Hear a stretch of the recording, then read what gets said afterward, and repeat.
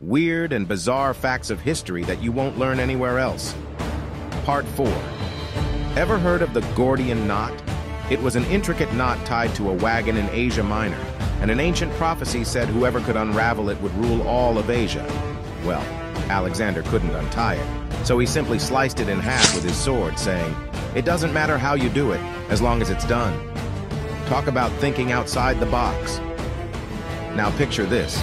In ancient Zoroastrian tradition, bodies of the deceased were left on a tower of silence for vultures to consume. This unusual practice was believed to prevent the pollution of the earth or water, nature's cleanup crew. Vikings, the fearsome warriors, didn't actually wear horned helmets. That's just a myth. Real Viking helmets were simple and practical, designed for battle, not fashion.